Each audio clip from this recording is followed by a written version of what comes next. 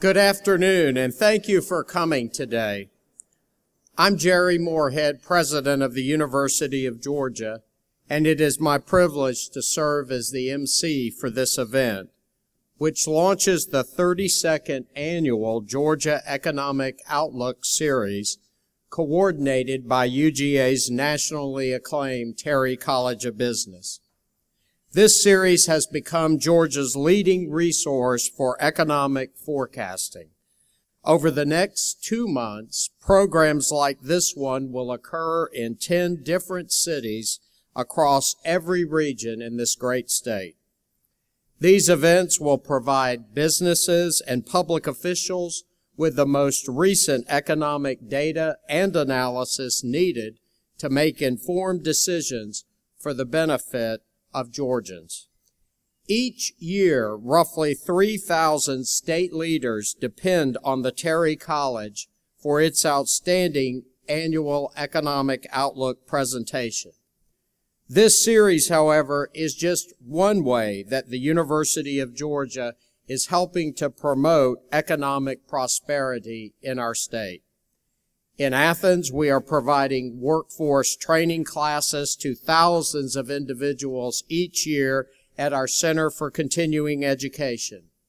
These classes are helping individuals to invest in their careers and to find success in our evolving and highly competitive economy. Here in Atlanta, we have established the Office of Economic Development to strengthen UGA's partnerships with the private sector and the Georgia Department of Economic Development.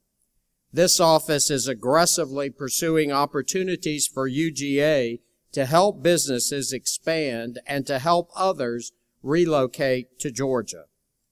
Travel to the coast and you will find the UGA Marine Extension Service and the Carl Vinson Institute of Government working diligently with communities there to create economic development plans that will address serious environmental challenges such as flooding and storm surges. The university's Small Business Development Center now has 17 offices around the state, and with the support of this center, more than 300 businesses were launched last year and more than $75 million in startup capital was obtained. These are but a few examples that showcase the university's thoughtful, coordinated, and strong commitment to supporting economic development in the state. Each of you in this room today should expect this high level of investment from your land-grant institution. The University of Georgia is called not only to educate future leaders and conduct meaningful research, but also to extend our vast intellectual resources to improve lives and communities across this state and beyond. I think about this responsibility every day as president, and I am proud that many individuals at the University of Georgia are working tirelessly to ensure that we exceed it and that we will continue to do so. Today's luncheon is a great example of what can be accomplished through public and private partnerships. We could not host this annual event without the help of the individuals seated at the head table, as well as our many community and media sponsors. And I would now like to introduce all of these strong supporters, starting with the head table.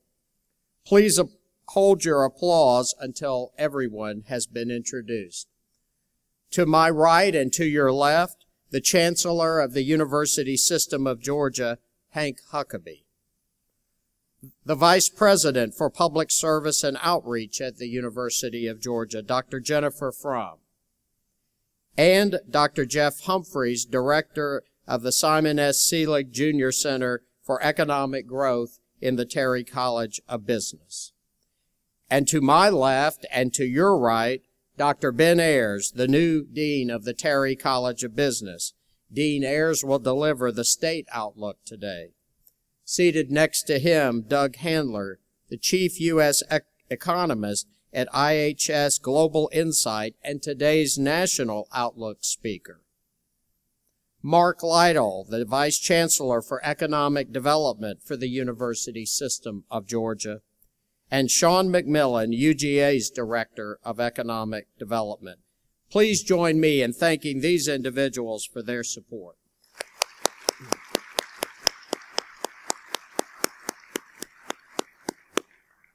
I'd also like to recognize the sponsors for this year's event. Our gold sponsors include AT&T, Aflac, Atlanta Journal-Constitution, Georgia Power, and Synovus. Our silver sponsors include the Classic Center, Gas South, Go Build, and R.W. Allen. The following are bronze sponsors this year: Bank of North Georgia, DPR Hardin, 13th Colony Distilleries, Jackson EMC. Our media sponsors include Georgia Trend and Georgia CEO. And this year's local sponsors include the Private Bank, Progress Partners of North Fulton, WABE Radio. And our community sponsors are the Atlanta Metro Black Chamber of Commerce, the Georgia Chamber of Commerce, the Georgia Economic Developers Association, the Georgia Hispanic Chamber, the Greater North Fulton Chamber of Commerce, the Metro Atlanta Chamber of Commerce, the University of Georgia Small Business Development Centers. Please join me in thanking all of our sponsors for supporting this event. At this time, we will begin the Economic Outlook presentations. Today, we have Mr. Douglas P. Handler, Chief U.S. Economist with IHS Global Insight, to present the national forecast. In his role at IHS Global Insight, Mr. Handler is responsible for overseeing all aspects of the U.S. and Canadian macroeconomic forecasts and for leading the North American macroeconomic group of economists and sector experts. The U.S. team recently won the 2013 Consensus Economics Award for forecast accuracy in the United States. Mr. Handler's commentaries are seen worldwide and regularly appear in the Wall Street Journal, the New York Times, Bloomberg, and other key print and electronic publications. Besides leading a world-class forecasting process, he is also interested in the role of technology in the productivity and job creation, as well as scenario development and the use of non-traditional data to support and improve day-to-day forecasts. He has more than 20 years of experience in economic analysis and forecasting. Past positions include executive leadership at Cisco and IBM. He holds a master's degree in economics from Georgetown University. Please join me in welcoming Mr. Douglas Handler to deliver the National Economic Forecast. Doug?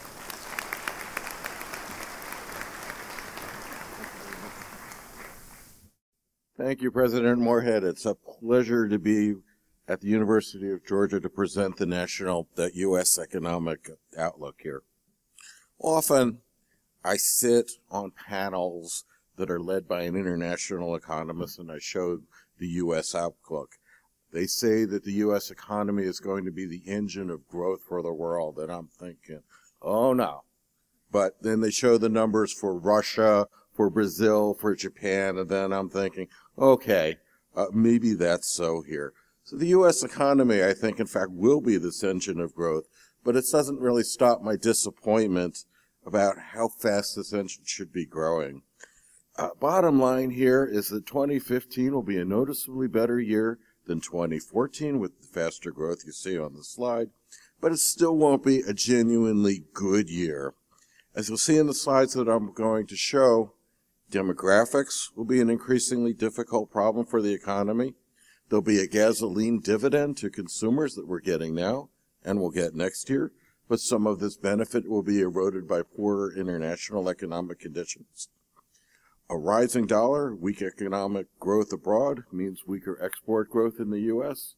and maybe some import substitution as well. Bottom line is the domestic economy will be looking very good. External sector, not so much here. A bit of good news, too, is that Washington has stumbled on a properly neutral bit of fiscal policy. The federal budget deficit is down to reasonable levels, and the economy still hasn't collapsed. But the Fed will raise interest rates next year. We think the event will be about like taking a 2-year-old to get a flu shot, and that the anticipation is going to be more painful than the event. Next year, pundits are going to claim the economic apocalypse is near as their funding costs rise. However, once the flu shot has been delivered and the bond markets get their lollipop, we think this will be seen as a non-event. So let's start with some pictures here. The big question on the table for economists is, why hasn't the economy grown as fast as it had before the recession? And of course, the biggest reason is, in fact, that government deficit. During the height of the recession, the deficit was about almost 10% of GDP. That was the government stimulus that we needed to lift ourselves out of the recession. Now, with fiscal 2014, that deficit is only 3% of GDP. We've survived a loss of 7% of GDP in government spending. The word in Washington is, guys, the deficit is really fixed here. We see the deficit reduction in 2015 is really not being significant, and this could actually be a source of growth for the economy, but it's also like kind of saying not banging your head against a wall is a prudent medical policy as well. It's there in the numbers, but I'm not sure about the pragmatism. Consumers, housing, and business spending, though, haven't done all that well recently. Consumers have been hurt by higher taxes, that deficit reduction thing again. Wage growth and weak household formation are hindering home ownership, and businesses see risks everywhere they turn.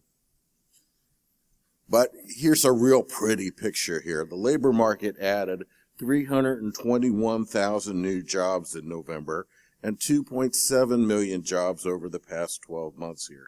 The unemployment rate has been relentlessly declining for several years to its current 5.8%. So what's the problem? Well, there are several. Here's the biggest one. The growth in the labor force has downshifted. Labor force participation rate has fallen by about 3 percentage points since the end of the recession. The central question, though, for economists is how much of this weakness is cyclical, that is, it's fixable with more economic growth, or structural, that is, something that's not going to be fixed anytime soon. The answer to this question determines what the Federal Reserve will do and when. A slack labor market means that wage inflation isn't likely to occur anytime soon, but a tight labor market may mean that wage inflation is just around the corner. There's a lot of discouragement out there. There's probably room for growth as people decide this is a good time to come into the labor market and get jobs. If this is a structural issue, labor markets could be tight right now, and wage inflation and labor shortage will get worse, pushing wages up here. So let's investigate this issue a little bit more. Here's the point for the structural camp. Very simply, we're getting older. Our econometric analysis has indicated that we're growing older at a rate of 1 year per year on a per capita basis. As we get older, though, the likelihood that you'll remain in the labor force goes down. Retirements, job discouragement, taking care of elderly parents are just some of the reasons why participation rates go down as we age. And you can see the growth in the older age cohorts here, as they've added millions and millions of people over the past several years. But as we're getting older, we're actually less able to learn new tricks as well. There's a lot of discouragement out there in the labor force. If we look at the pattern of jobs that were lost during the recession, there were 7.4 million of them, and compare that with where the job creation has been since the end of the recession, you see the source of this discouragement.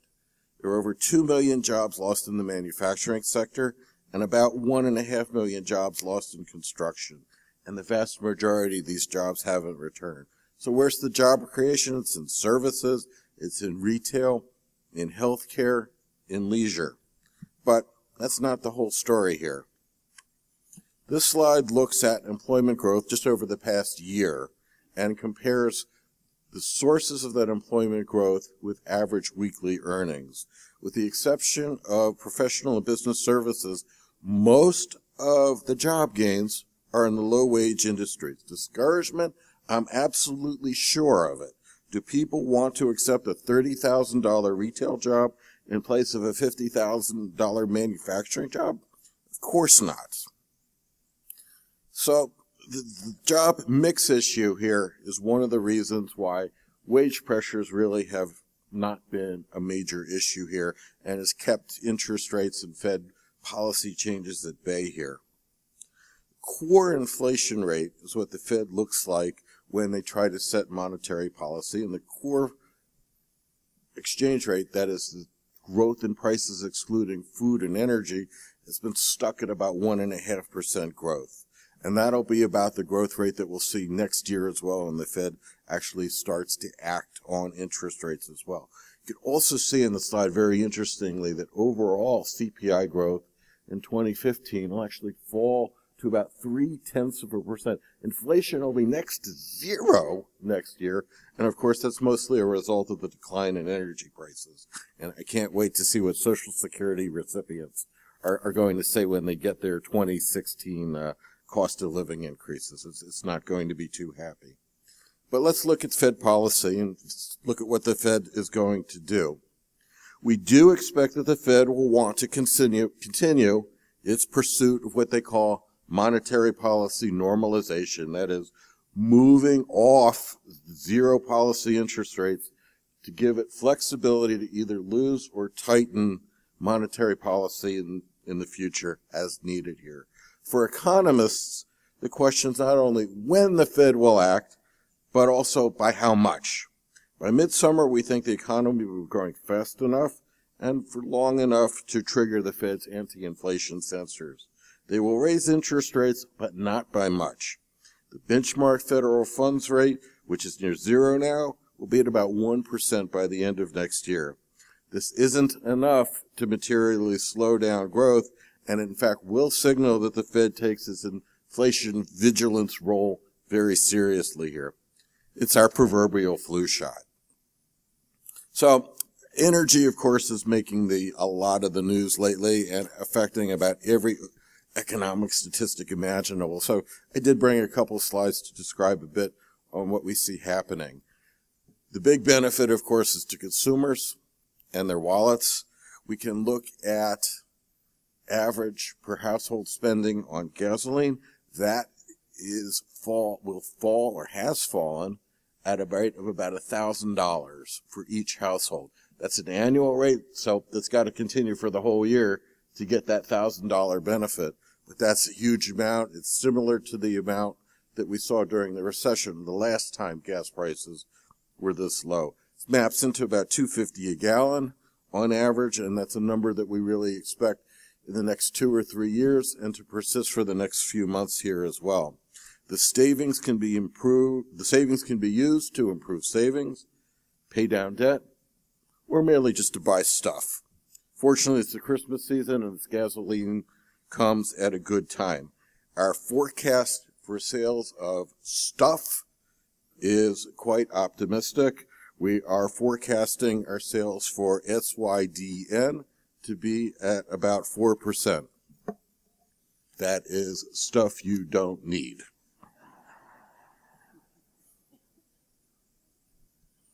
There is a flip side to energy prices down, though, and it does affect business sector in very real ways and some negative ways as well. There are a couple big impacts that I'd like to explain. One is actually a benefit that we have gotten in recent years from declining oil imports. Quite simply, the boom in unconventional energy source production has shifted our supply of energy from overseas sources to domestic sources. That's been fantastic for the trade deficit. If you look at our forecast, though, that benefit is going to be a bit eroded over the next 2 or 3 years here as the supply growth really gets retarded a little bit. The other big benefit is in just investment in drilling equipment infrastructure, that U.S. mining and petroleum structures. That's been a huge source of growth in recent years, adding about 1/10 of a percentage point to GDP. And while we don't see a major collapse in that category, we do see that source coming to an end, and there'll be the small declines. So whether or not you feel that gap should be based on the numbers we have here versus what they were before energy prices declined, I'll leave it to you for that.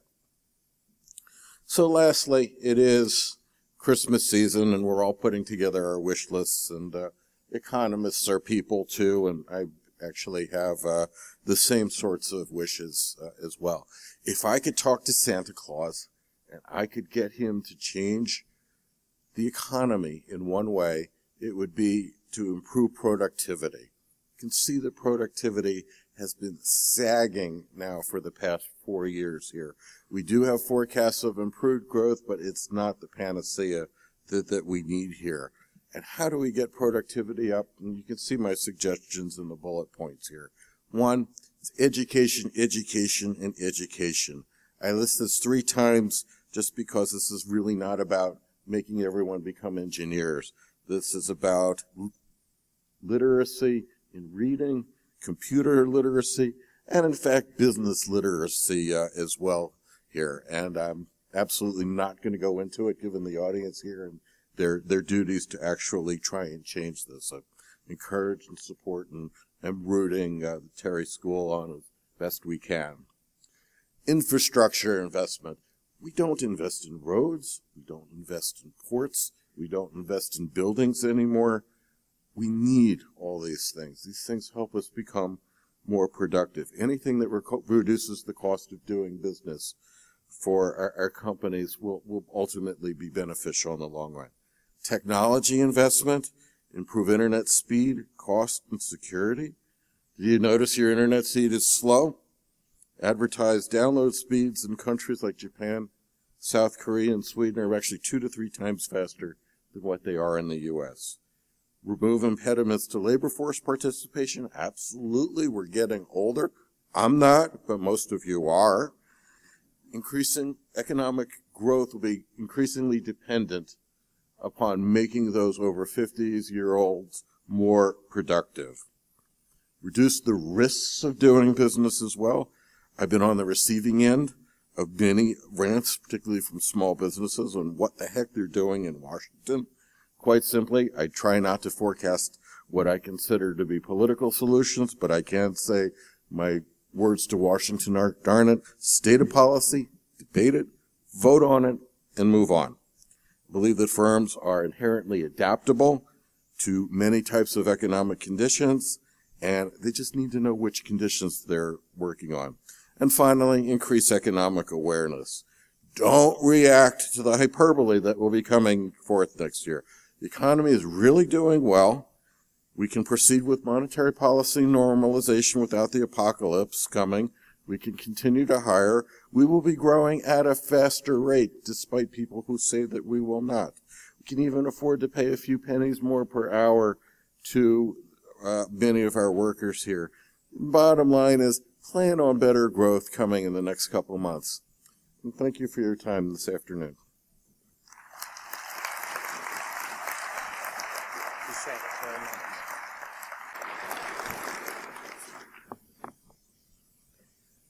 Thank you, Mr. Handler, for that wonderful presentation.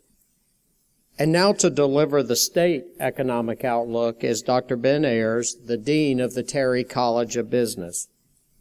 Dean Ayers holds the Earl Davis Chair in Taxation. He came to the University of Georgia in 1996 and served as the director of the college's Toll School of Accounting for 9 years prior to becoming dean in July of this year.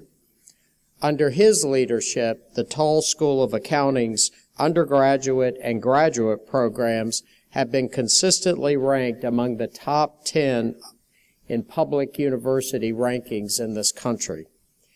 Dean Ayers has received 11 teaching awards at the school, at the college, and at the university levels.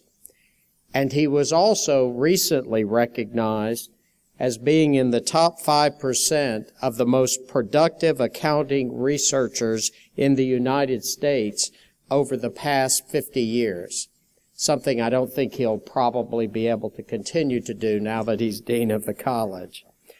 But he has been actively involved in the American Taxation Association, the American Accounting Association, and he has received national research awards from both of those prestigious organizations.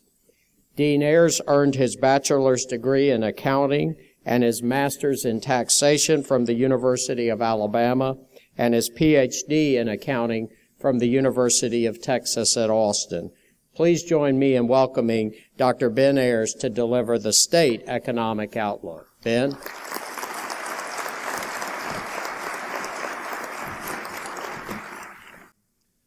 Thank you, President Moorhead, for the very kind introduction, and also thank you, Doug, for delivering the national forecast. We also will have some lollipops and Skittles in the state forecast as well. I will tell you that from the Ayers household, we are going to try to limit the SYDN production and consumption in Athens, Georgia, but thank you for delivering that forecast. Our highest priority at the Terry College is advancing economic development in the state of Georgia and beyond. As part of our efforts, we closely track the success of our programs and the quality and success of our students. Our goal is to provide an education that prepares students to be leaders in business as well in their communities. We are especially proud when our success reflects positively on the state of Georgia and our culture of success is recognized nationally. As two recent examples, the Terry College placed 21st among all schools and 11th among public business schools by U.S. News World and Report's rankings of undergraduate programs. In addition, we had 4 programs that placed in the top 15 of all schools, and each of these programs ranked in the top 10 among public business institutions. Equally impressive, Terry was recognized as 8th among public institutions in placing our graduates on Wall Street, a very impressive indicator of the caliber of our students and their ability to compete with the very best students from other top business schools. These rankings send a consistent, strong signal of the quality of our programs as well as the success of our students. In addition to focusing on our traditional undergraduate and graduate programs, I'm pleased to announce that the Terry College is now offering an online BBA degree program that focuses in general business. This program will serve the state of Georgia and beyond by allowing students whose education has been interrupted to receive a degree from one of the very best business schools in the country. The program offers a rigorous education with the flexibility for students to continue to work full-time or part-time. It also builds bridges with organizations across the state so that the state of Georgia will have the well-educated, business-savvy workforce that's so critical to attracting jobs to our state. If you'd like more information regarding this program, please see the Terry website.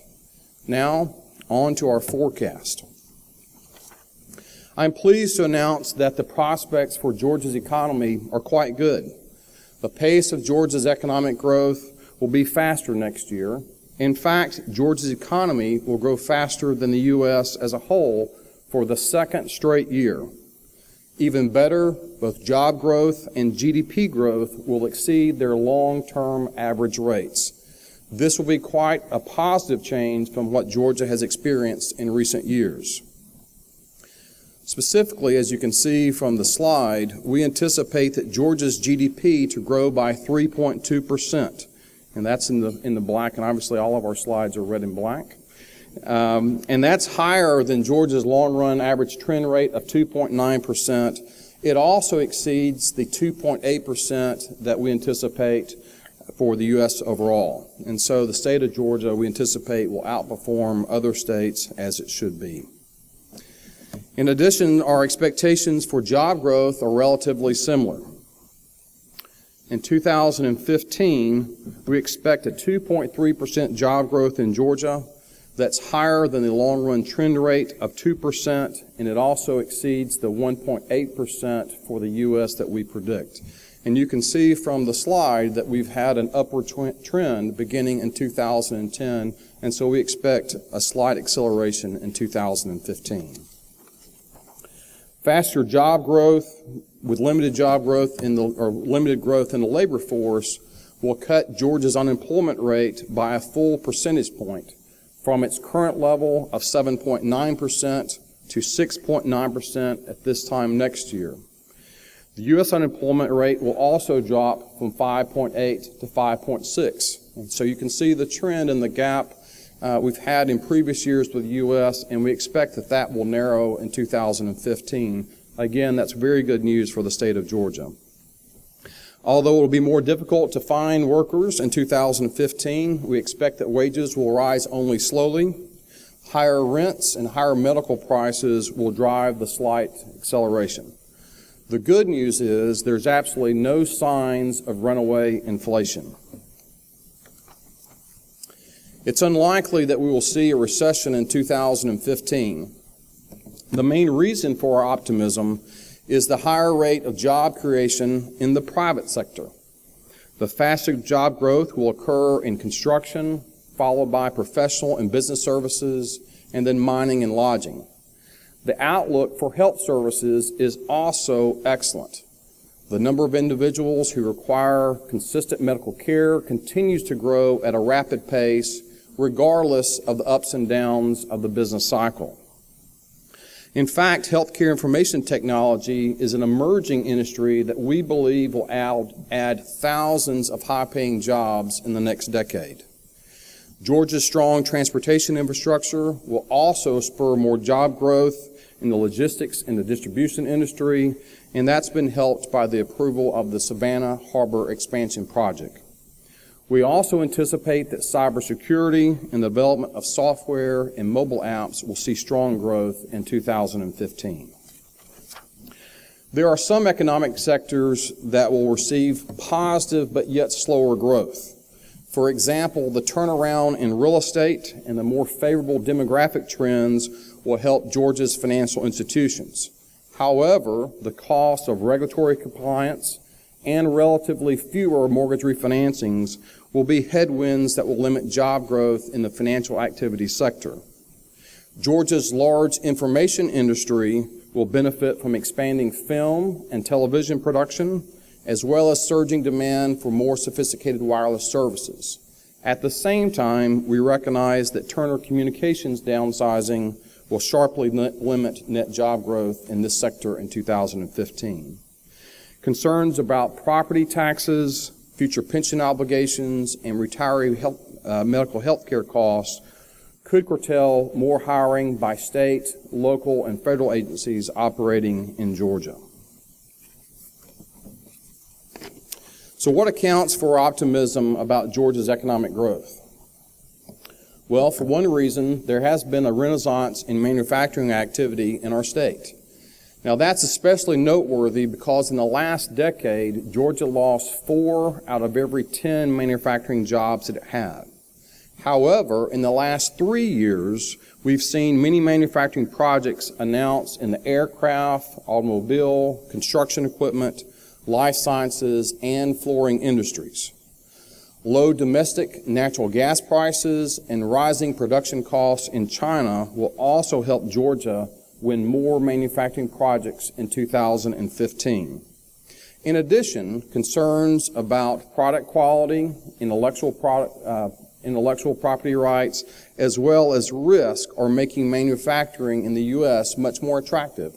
And if you think about, those are 3 dimensions where we as a country and as a state have a competitive advantage to overseas operations. With the economies of the EU as well as Japan performing relatively poorly, manufacturers who either want to or need to locate in more developed economies will increasingly choose to locate in the U.S. With respect to our state, the low cost of doing business, a favorable tax structure, as well as competitive economic development incentives will help Georgia forge ahead in the manufacturing sector in 2015. There are two economic policies that we believe will fuel growth in the manufacturing sector even further, and one of these was mentioned by Doug in his presentation. First, we must continue to develop a much better educated and more highly skilled workforce that's fully capable of using the latest technologies. Manufacturers are no longer hiring forklift drivers or assembly line workers. Instead, they hire employees who are capable of understanding and using computer-aided production and design systems. Access to a skilled workforce has become a more important factor in the site selection for manufacturing projects. And when it comes to recruiting life science companies as well as high-tech firms, we believe that access to a skilled workforce is the single most important factor. Second, we need to continue passing economic development legislation that has made Georgia more competitive with other states when it comes to landing economic development projects. For example, in 2012, the Georgia legislature created a large deal closing fund and sales tax exemptions for energy used in manufacturing. And since then, we've won an increasing number of relocation and expansion projects. Some examples include Kubota's expansion in Gainesville that will bring in about 650 additional jobs, Baxter International's new facility in Covington that will bring in 1,500 biotechnology jobs, and the expansion plans in Northwest Georgia in the flooring industry. Our economic development incentives are also helping us to compete effectively for non-manufacturing jobs, such as the 1,000 high-tech jobs that will be created by GM's new IT Innovation Center in Roswell. Another reason that we're optimistic about 2015 is the renaissance in construction and real estate development. Moreover, increasing demand for housing spurs activity in the manufacturing building materials as well as the transportation of those materials. Increased demand for housing will come mostly from job growth and will directly benefit home builders and realtors, and we know that this is great news for both of those groups. As of mid-2014, Georgia's existing home prices were still 9% below their pre-recession levels, and that's without taking into consideration inflation. And in this slide, you can see beginning in 2007, the trend downward to 2011, and since then, a relatively steady increase that we predict through 2015. We expect single-family home prices to rise by 6% in 2015. Lower price homes will appreciate the fastest, and that's partly because the lowest cost homes have the largest ground to make up.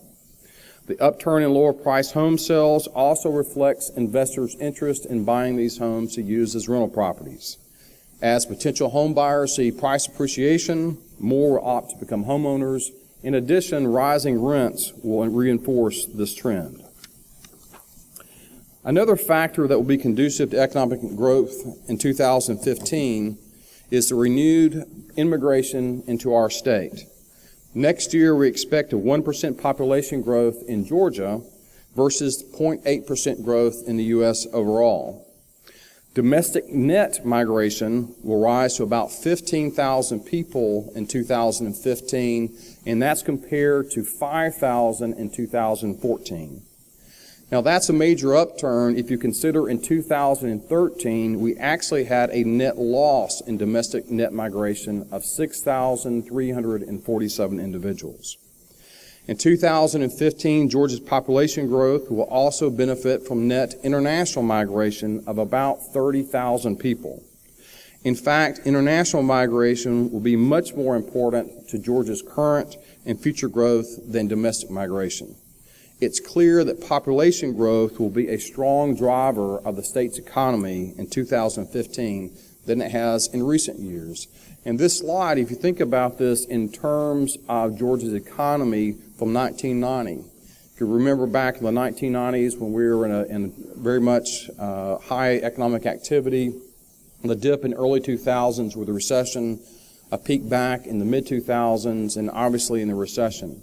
This has been an important factor in Georgia's economy, an important driver for many years, and so we're pleased that we are having an upturn in 2015. We're also optimistic because the recent drop in oil and gasoline prices should actually boost Georgia's economy more than the nation's economy. We are a major transportation and logistics center, and as you know, these activities are fuel intensive. Lower gas prices will also provide more relief to the average Georgia household than the average U.S. household. And that's due to our long commutes and, unfortunately, below average per capita incomes. Finally, since Georgia is not an oil-producing state, there's literally no downside for low oil prices for us. Now let's take a look at three factors that we believe may mitigate some of the growth in 2015. While we are generally optimistic regarding Georgia's economy in 2015, these are the three factors we believe could curb Georgia's rate of economic growth. First, entrepreneurs typically attain the funds they need to start or expand their business by borrowing using their home as collateral. Now, that's been a bigger problem for Georgians relative to their U.S. counterparts. Why? Well, home price depreciation was much more intense here than it was nationally. And secondly, as you all know, we led the nation in bank failures. Consequently, much of the home equity that entrepreneurs would typically use to start or expand their businesses has evaporated. In addition, Georgia's relatively high number of bank failures has restricted relationship-based lending, which is so important for small businesses as well as entrepreneurs. While Georgia's home prices are on the upswing, lenders tend to focus on appraised values rather than market values. And so to the extent that there is a lag between the appraised and market values, this too might restrain Georgia's entrepreneurs' access to capital in 2015. Second, like other states, Georgia is vulnerable to cuts in federal spending. Fortunately, we are not overly exposed to federal fiscal austerity. Data for 2013 indicates that federal spending accounts for only 11.3% of Georgia's GDP, and that's compared to a 16.2% national average. Nonetheless, Georgia's military-based communities are heavily dependent on federal spending. In fact, Georgia's dependence on military spending is nearly twice the U.S. average. Thus, to the extent there are future cuts and it focus on defense spending, it will be relatively difficult on the state of Georgia. Third, if federal physical reserve policy shifts from a more accommodative stance that we currently have to a more restrictive stance, this will create more economic drag in the state of Georgia than in many other states. That's because Georgians carry relatively more debt and have relatively less savings than their U.S. counterparts. In addition, interest-sensitive economic sectors such as construction, real estate development, building materials manufacturing, and forestry have a relatively greater impact on the state's economy than the U.S. overall.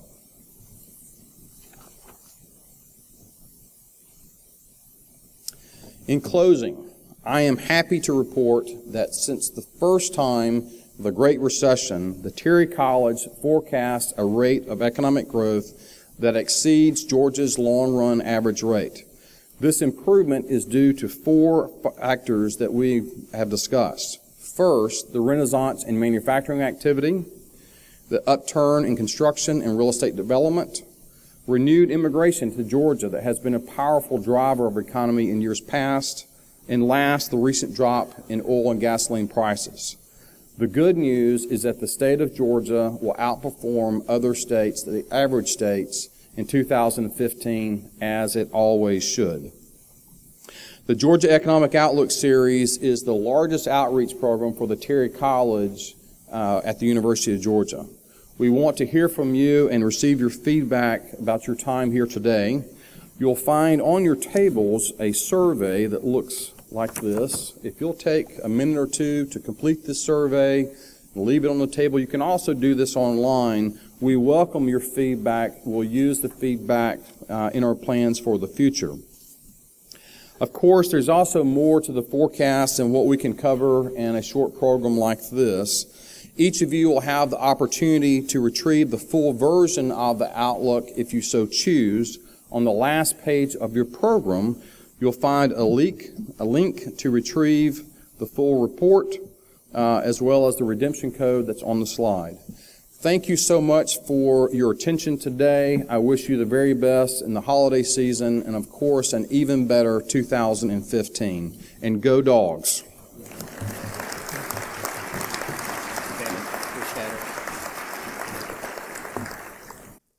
Thank you, Dean Ayers. Well, this concludes today's luncheon. Thank you for your attendance, and thank you for your support of the University of Georgia and the Terry College of Business. And thanks again to all of our sponsors who made today's event possible.